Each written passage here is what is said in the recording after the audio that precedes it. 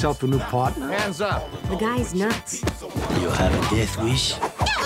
He gets the job done, Rosie. Yeah, he's a bit rough around the edges. It's time for show and tell.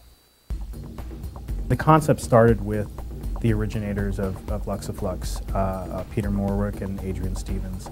And they came up with the idea that they wanted to do an action movie game. We really wanted to do characters and action. So we were looking for an angle on how to marry the two genres. And at that time, my wife and I were into these LA Private Eye novels by Robert Grace, the Joe Pike series. And suddenly it sort of occurred to me that there really hasn't been a successful take on sort of a contemporary cop genre in video games. And it really appealed to me, and I brought it to the guys and we discussed it and we really liked it. So we pitched it to Activision, the publisher, and they liked it as well, so here we are. I think every game starts out, you know, trying to do something innovative and something special. And it takes the right people and the right time and the right idea to make that happen. Okay, LA, here I come. The biggest challenge with this game in general is just to try and realize a city as big as Los Angeles. To store a triangle for every single facet of every single building and every single road, tree, piece of ground was just unfeasible. The plan to build the city out of splines and patches, basically procedural geometry, was an idea that I came up with when we first started this, and we weren't sure if we were really going to be able to do it. It had never been tried before. Once we realized that the GPS data was available publicly, we had to learn a lot about the format of that data and how we can crunch that data into something usable by the game. We used a variety of resources to really come up with this accurate LA. GPS data, topographical maps, and even satellite images to really recreate Los Angeles as it stands now. We have variations in subdivisions, neighborhoods going from the wealthy Beverly Hills area to the sort of seedy, shady Hollywood suburbs. So really, we've done a really good job of accurately portraying Los Angeles as it stands today in 2003. Much of the data is actually generated on the fly, meaning that polygons or triangles that are drawn aren't actually existing in a static form. We basically say we have a road that has this curvature and this type, and we generate the data required to draw that on the screen real time. It'll make sure that you know, at least half a mile around you is always there.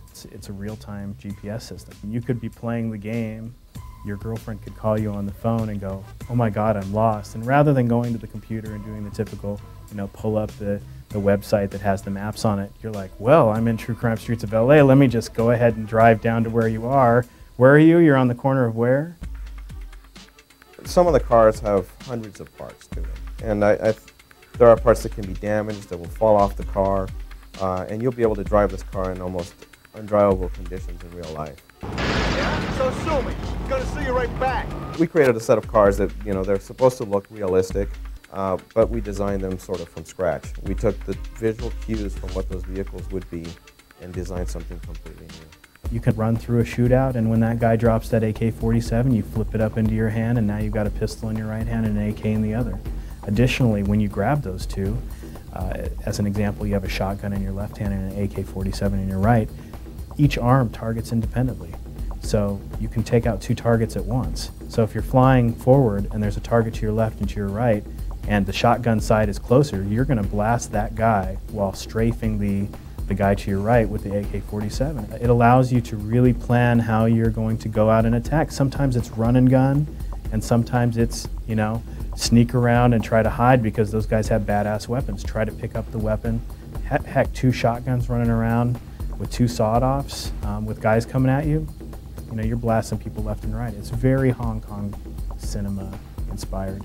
Basically, one of my main focuses is destructibles, or as a lot of gamers like to call crap that blows up. Boom, bada boom!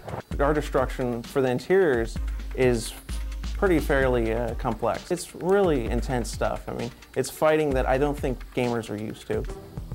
You can upgrade your set weapons and your set skills based on earning enough points to enter these training facilities, 24/7 locations. As you leave the EOD on some of your missions, as you're driving down the street, you will find locations where that'll be highlighted.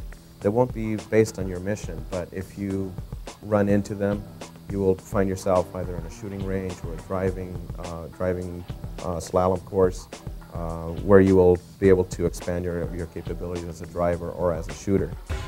One of the things that I am in particular excited about in this game is really our continuous branching storyline.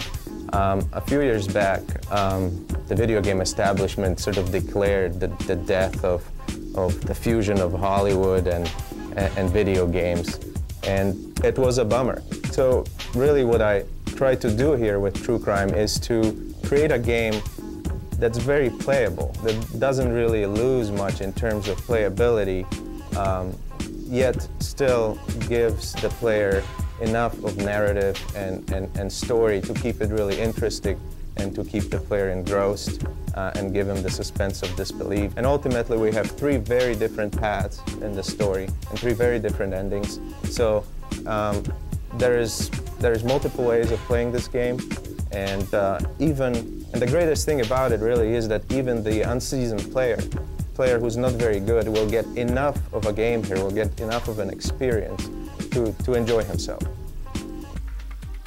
You'll definitely get different cinematics based on different outcomes of what you've done in the game. Jimmy, this had better check out. Stop busting my balls, man! I'm being straight with you! That's a good boy. Hey, Rosie, say hello to the poster child against inbreeding, Jimmy Fu. And I suppose that would make you the poster child for anger management? Likewise, if it's raining in a cinematic at that time of day and the cinematic takes place outside, then it's raining outside when that cinematic's taking place. The most challenging, I think, might have been the nightclub scene, because there's a lot of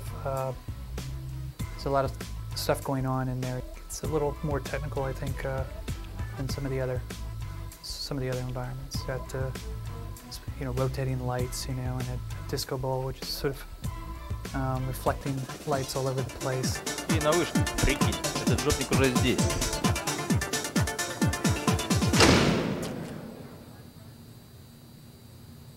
Hey, Dick, I give the music a 3. No lyrics and you can't dance to it. Well, like all of the other things in the game, we really wanted to bring a really legitimate sort of voice or spoken word to the game, and we did this through hiring some amazing voiceover talent, including Christopher Walken. You got yourself a new partner?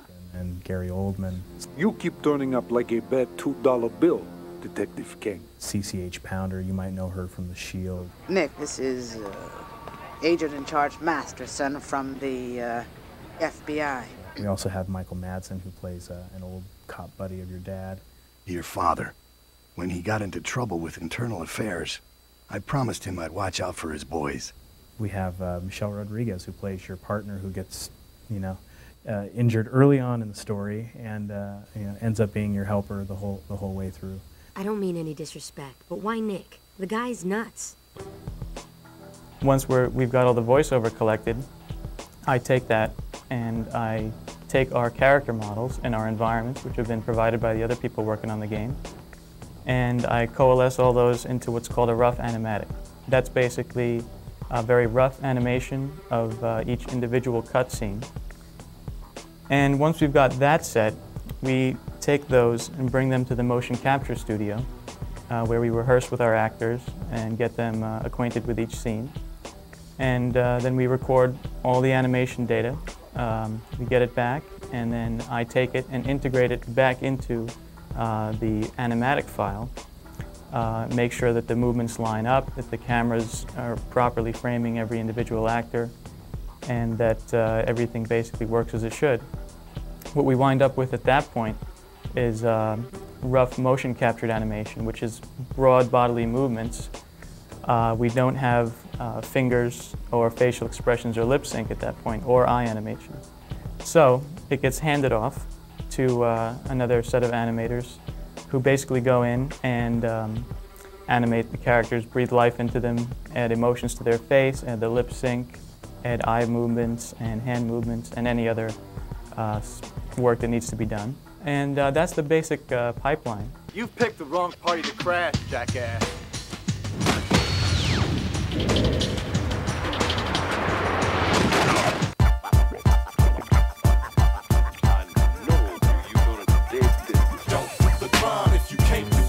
It's definitely very satisfying to having an end result after you've been working on something for a year or two. Have the end result of a CD in a box on a shelf. And also to create worlds where you can move around and feel like you've really created something.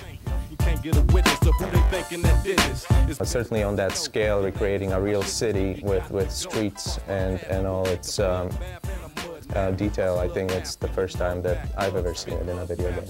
Watch shots and beach heat, hot rocks on every block, cold killers on each street, danger on every corner, scum at every turn. This is something that's very cool to us. It's always been very dear to us, and you tend to really pay a lot of attention and take a lot of care of, your baby effectively, and all of these people care for this product like it's their child. The crime if you can't do the time, stay pushing the line in the paint on the grind, play the game for keeps, not for fun, all alone with your peeps, or one-on-one, cause I don't